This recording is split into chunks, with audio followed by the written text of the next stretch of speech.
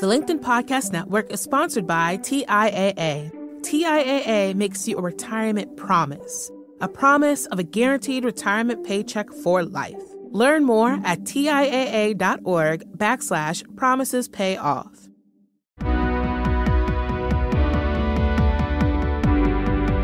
I'm Morra Aarons-Mele, and this is The Anxious Achiever. We look at stories from business leaders who have dealt with anxiety, depression, or other mental health challenges, how they fell down, how they picked themselves up, and how they hope workplaces can change in the future.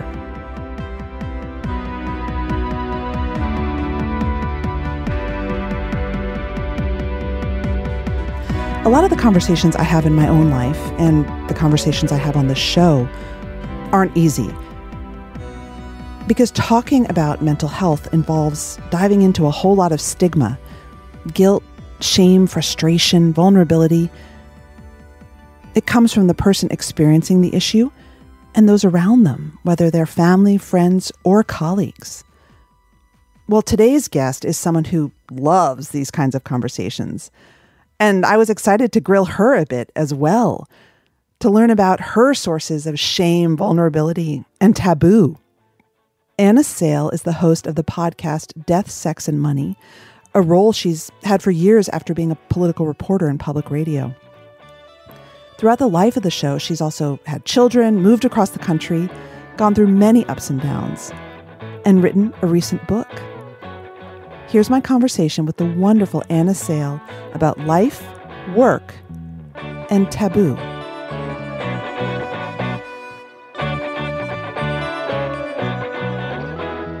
The first thing I just wanted to ask is, have you always liked talking about things that other people don't? Like, where does this come from?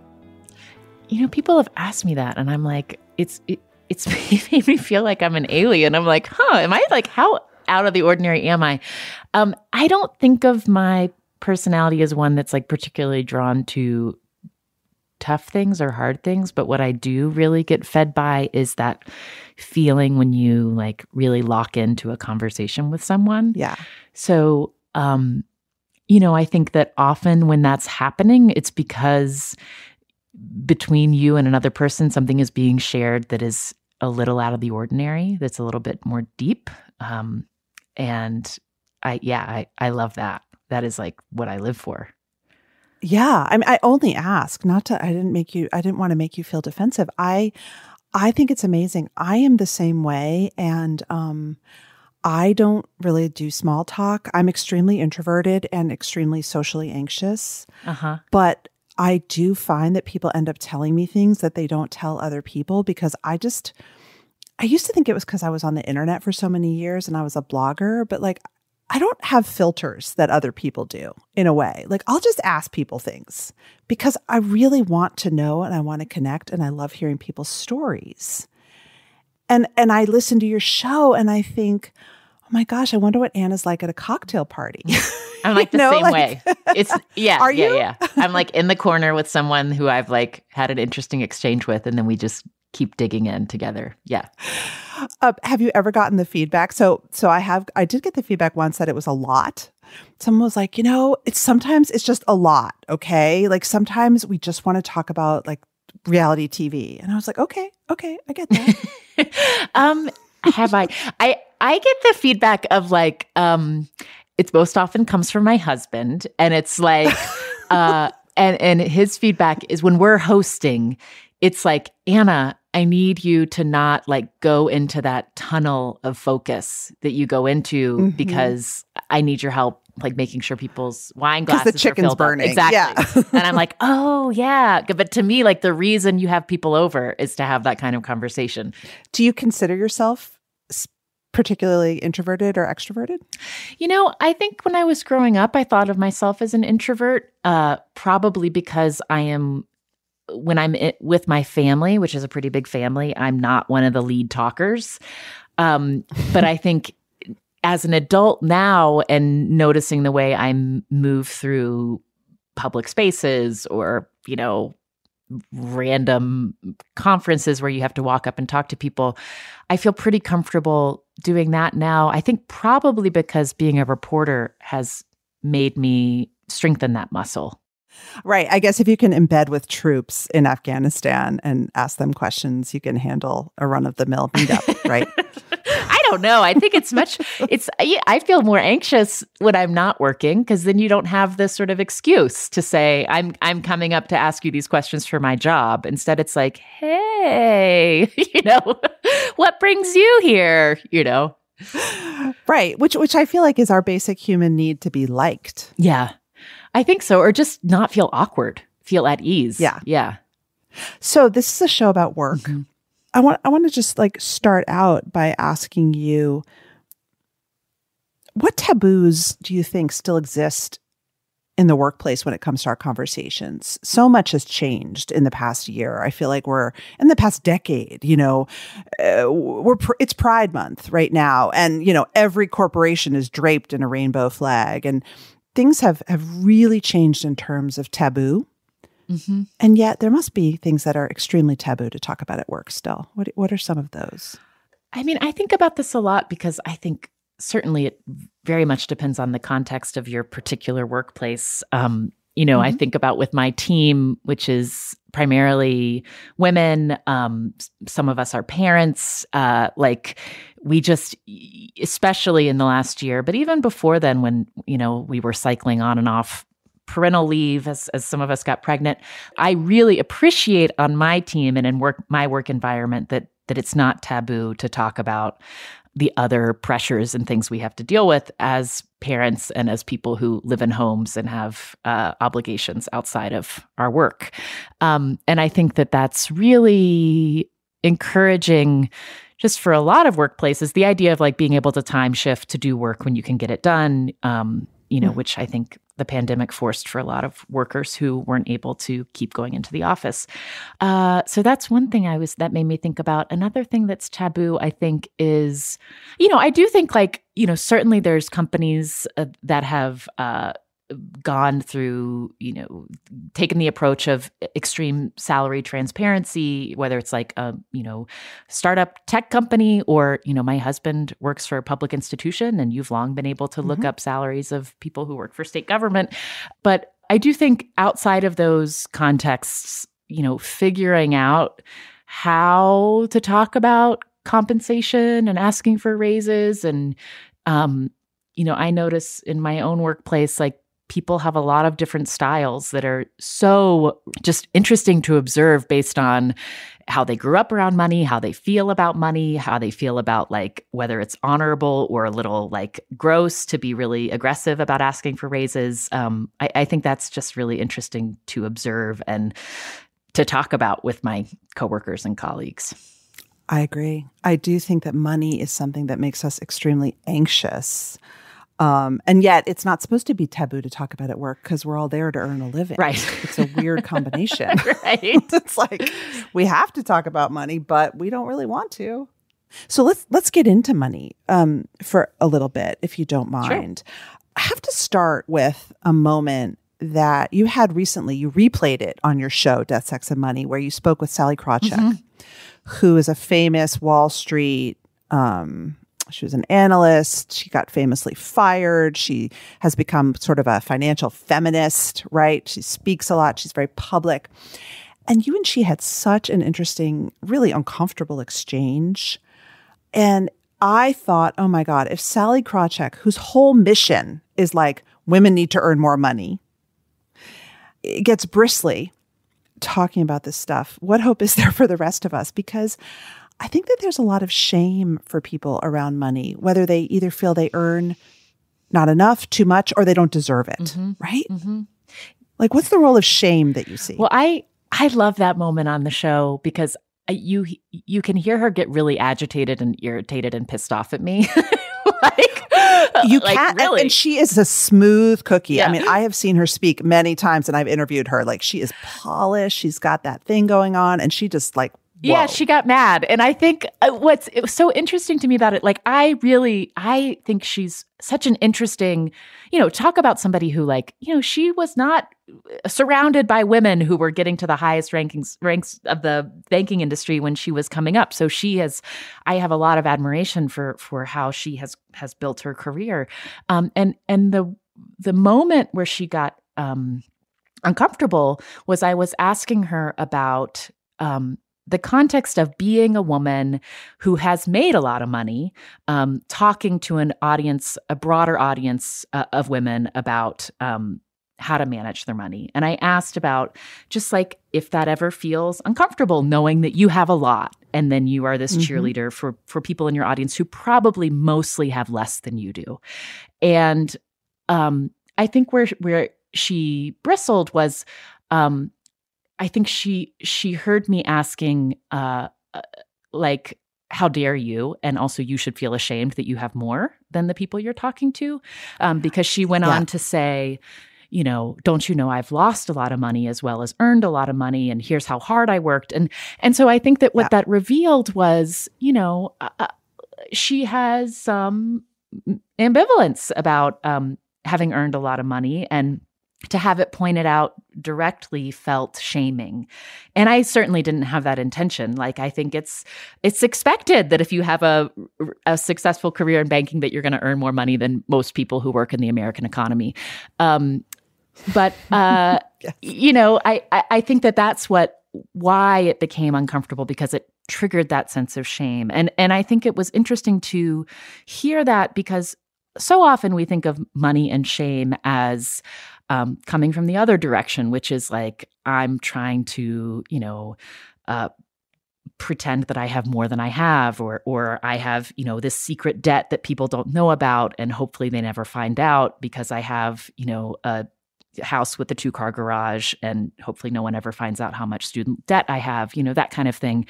But I think you can feel shame from so many angles, whether you have more than you need or less than you need. It was surprising to me how readily available the shame was for her. Mm-hmm. And I thought, wow, you know, this woman who is wealthy and who stands for women actually making a lot of money and talking about it is conflicted about what her money means for her. So what does money mean for you? I knew you were going to do that. I am also conflicted, let me tell you. You know, money, I feel like my money personality is, if I'm going to have anxiety about anything, it's most often going to show up first around finances. And that's, you know, everything from like in the middle of the night going to sleep in Berkeley and thinking about, oh my gosh, if there's an earthquake in the middle of the night and our house falls down, like how quickly would we have to declare personal bankruptcy? Like that kind of worry. Or, you know, oh my gosh, like what is it going to be like when I have to pay for childcare for 2 kids and not just one? You know, that's where I go.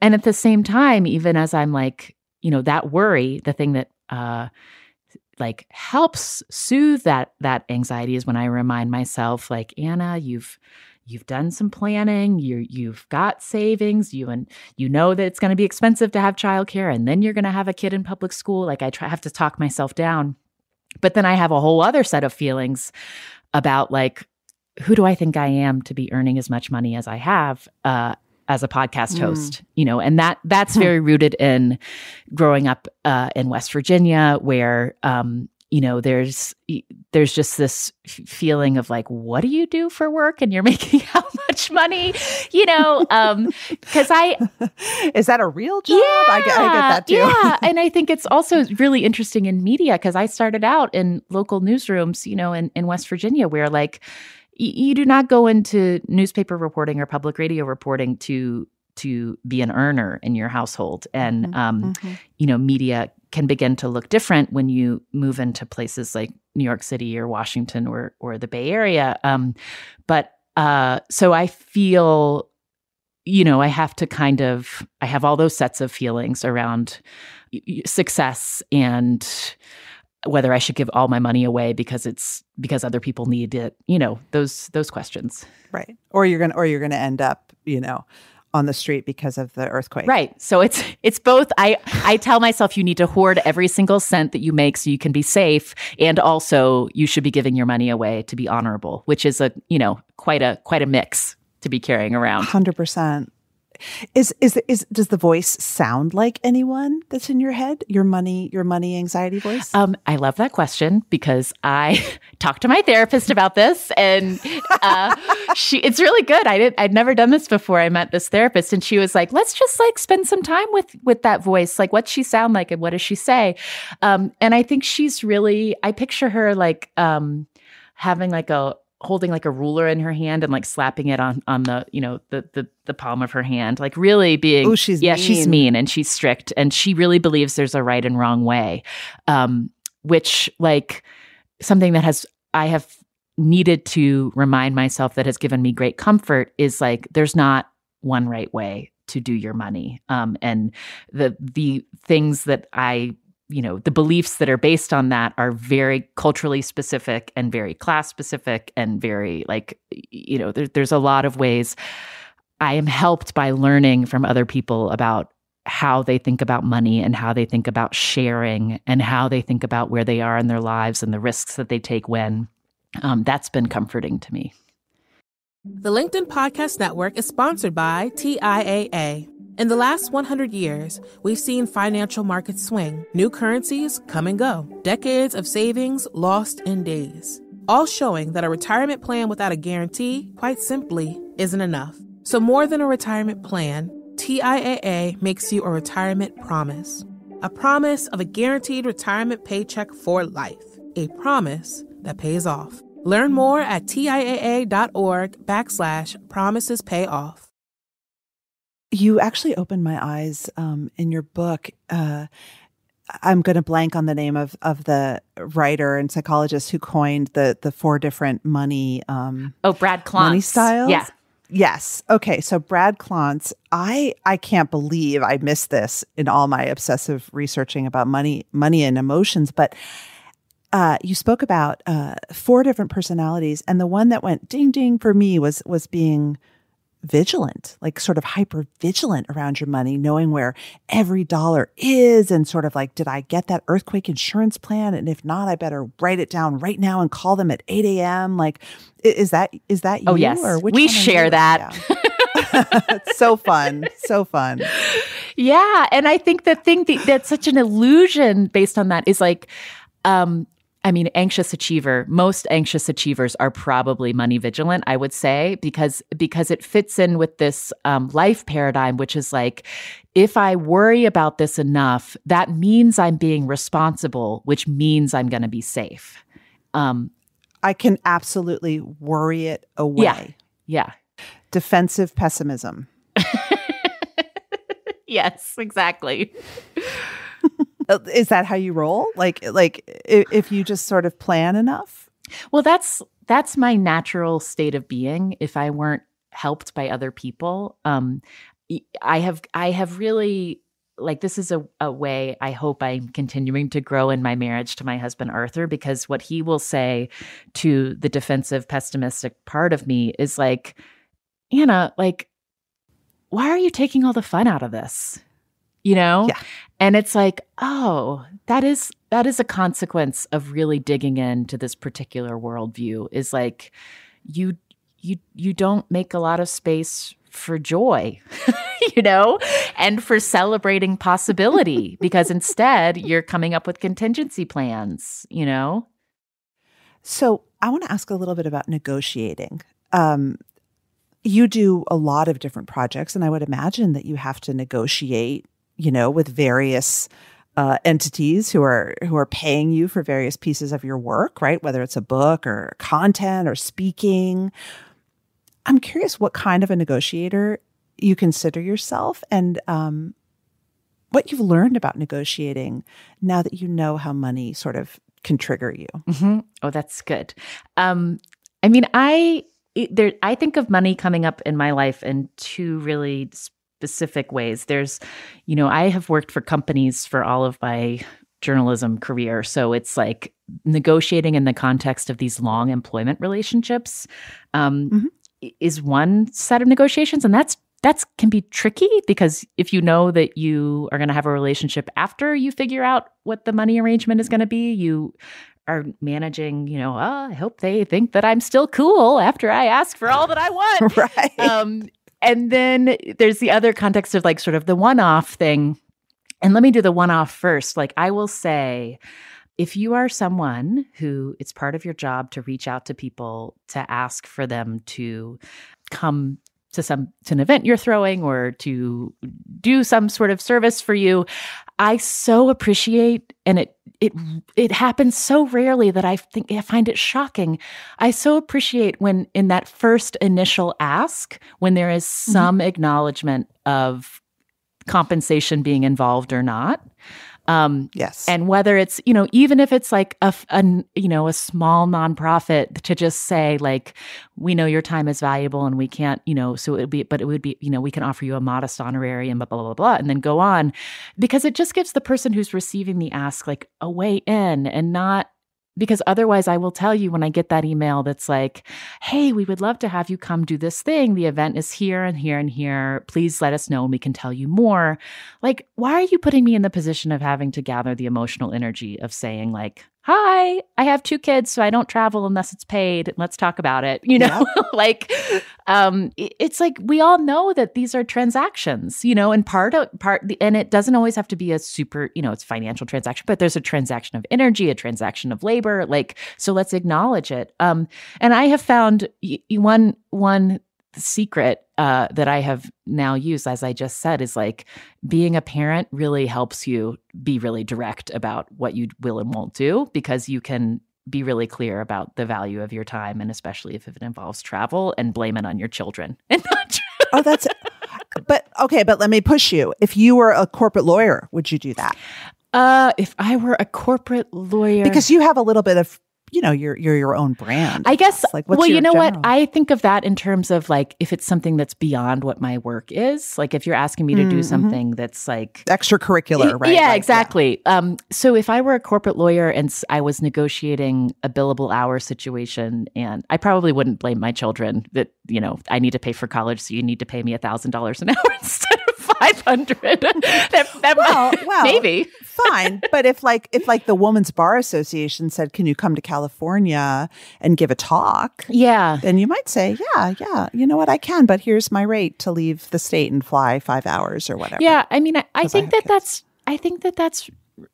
I don't know. Corporate lawyers who are listening, I understand that different work industries have very different cultures around what's acceptable for people to acknowledge as far as family commitments. But I think that's totally reasonable, especially if like you're going to have to be gone overnight and you're going to have to pay for a babysitter or, that sort of thing. Like, so that's one way. I mean, the other thing that I have found I really love,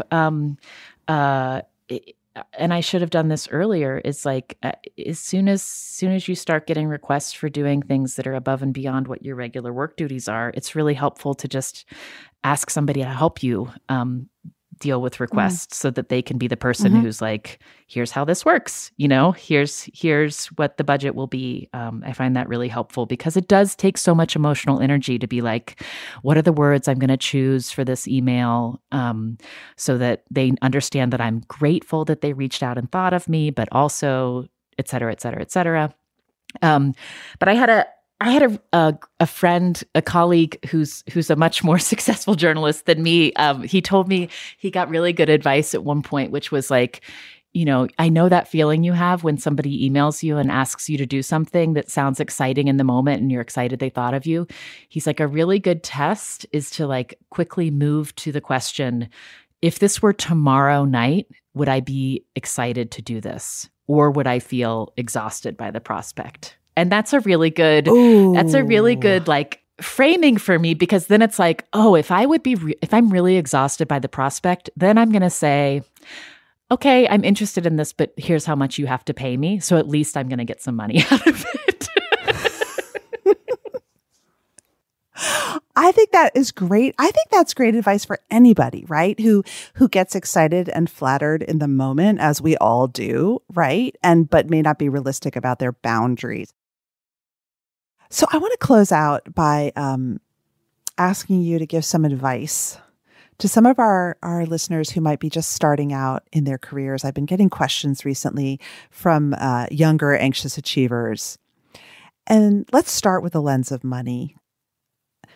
What do you wish you had known about your money story and how it would affect what you ask for at work when you were starting out? And what advice could you give to people? I think part of being an anxious achiever for me meant that it took a lot of work to learn to think about what my wildest dreams could be, or to like give myself space for that, I think the way that I thought about money is always very okay, here was my salary when I'm 24, and maybe I'll get a 3% raise, 25, 26. So then I'll be earning this when I'm 30. Like this idea that somehow you can like really project forward really far. I find that that's not really how money works, because, in a field like mine, like podcasting wasn't a career path when I was starting out in radio. So I had no possibility. Like there's impossible to think about what I would be doing when I was 40, when I was starting in radio at 24, I do feel really proud of my 23 and 24-year-old self that like starting from the very first job offers that I got, I would always ask for, a couple $1,000s more than they initially offered. And that's great. Got it, And I remember like when you're first in the workforce and you realize like, shoot, like my moment of leverage was right before I said yes. And now I have zero leverage, And I'm stuck. Yeah. And just like really thinking about that leverage idea is an important one for thinking about your money life. And that sounds, I think that can sound like mercenary and weird, but like the fact is like we all work in markets. So the leverage you have is like can be about like reminding your employer what value you're bringing to the company. It can be making sure that you are staying connected with people who work in your field who don't work for your company, just so you're aware of how things are changing and what the market, is looking like. But I think that's really important. And then when you have that conversation where you do have leverage, like there's a way. I've been kind of like I've had some really positive experiences where I'm talking about, here's what this could look like with a boss, and like, and when you do talk about, when you can find a way to have an honest exchange about like, here's what I'm thinking about what I'd like and what my financial and creative needs are over the next 3 years. Like, tell me about what your vision is for my unit or my, how you'd like the company to grow, and how can those two work together? You can have really collaborative conversations in the context of a negotiation that feel actually like fun because you're building something together. It doesn't have to have that sort of like gross adversarial feel all the time. So my last question, I want to zoom out and go back a little bit to where we began with taboo topics at work. One of the questions that is an evergreen question from listeners is, I'm really struggling. Do I tell my boss? I think that's a really good question. Okay. And I think it's like, unfortunately, there's not one answer. Right. Because it depends on the boss. It depends on the context. It depends on your level of flexibility in your particular workplace. And, I find it's like, I think it's helpful to have a lot of conversations with maybe people you trust, like, whether it's a partner or a friend or a family member, and then maybe a colleague or a coworker, before you have that conversation with your boss. Because I do think that it's what I really love in talking to people who I find really interesting when I'm talking to people who are more early career, is like, it's really fun to brainstorm with them about like where they're feeling itchy, And so if it can be in that context of like, you sort of have those early conversations with people who aren't your boss, so you can figure out what's agitation and irritation and burnout and like, and what actually is like the places where I am hungry to grow, you know? And then when you have the conversation with the boss, you can say something like, you know, I'm noticing like, you know, I kind of feel like I would like to try doing something in this way instead of this way. Like, and I've thought about like, you can sort of like bring it where it's like, what do you think about this idea? Because I think often, and I do this with our managers and employers and bosses, it's very easy to replicate a parental relationship where you're just like, oh God, yes. I hate my life. Please fix it. Or like, stop telling me what to do. And like, if you're a boss, you're like, okay, what should I do with this information? You know? And I get it because that's like, I do that, but like, you know, think about it from the manager's point of view, which is like, what is the thing that I can do that is going to be a next step after this conversation? So if you come to that conversation with your boss with, even if it's like a harebrained idea that you never think they'll say yes to, like, you know, I work in journalism, so I think in like story pitches. Like when I first got together with my husband, who's like, he just has like a more, I don't know, he's just a little bit more open at brainstorming. I'm like such a rule follower, and like, I think so, I can be really small in the way I think because I immediately think in logistics. And he'll be like, well, what's your objective here? You want to do more of this? Like, let's talk about it. So I was really helped, like when we first got together, where he was like, okay, it sounds like you're like burned out by going into the newsroom every day. Like, what if you think about a story series where you would have to do a road trip and interview these types of people? And I was like, can I ask for that? And he's like, well, how much would it cost? And I'm like, it would be super cheap because I would stay at like really cheap hotels, and like it would be, you know, like I could pitch something that's like a $2,000 budget for me to get to be on the road for 2 weeks talking to voters. And then they said yes. And I was like, what? You know, like, oh, that's so cool. Like I never would have given myself permission to fathom that kind of pitch, you know? And then if that's, you know, say you pitch something to your boss and they say, sorry, that's not a possibility. We need you to do these certain things. Then you have an answer about their ability to like help you grow. And like, you want to be in a position where you're going to grow, or you want to start thinking about where else could I grow? And if the question you have is, I'm in a bad place emotionally, I'm in a mental health crisis, and you're scared to tell them, what's your advice there? I mean, that's a really interesting question about taboo, because at once the culture is changing in really positive ways where there's a much deeper understanding about how mental health is health. And just like you need to get surgery when your body needs surgery, sometimes you need help to take care of your mental health. At the same time, I think it also is tricky because you have to figure out if your boss is someone who, you know, who is going to deliver a penalty for this down the line somehow. You know, I hate to say that, but I think that's probably something to be aware of. And if you do realize like, oh, I don't think I can tell my boss that I'm struggling in these ways, again, it tells you something about the work environment that you're working in, about whether your whole self is welcome. And, you know, but I do think, I don't know, I think it's about like, if you're struggling with your mental health, I think it's about, again, talking to people in your life, talking to medical professionals, like looking at what kind of resources and help your company does offer, if they offer any. Like I know my company offers certain number of employee assistance, you know, calls, like kind of look at the toolbox of resources that are available to you.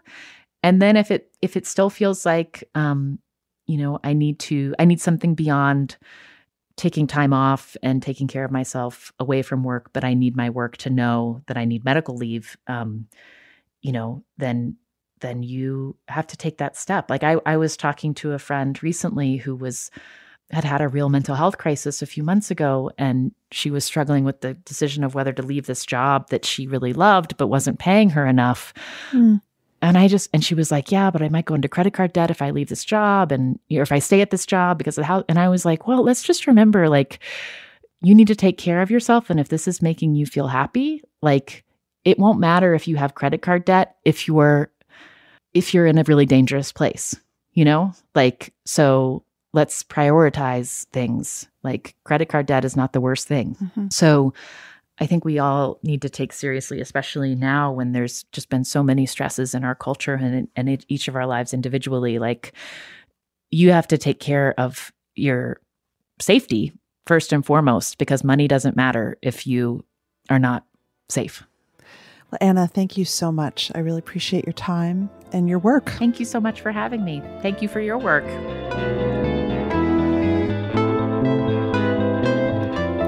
That's it for today's show. Thank you to my producer, Mary Dew. Thanks to the team at HBR.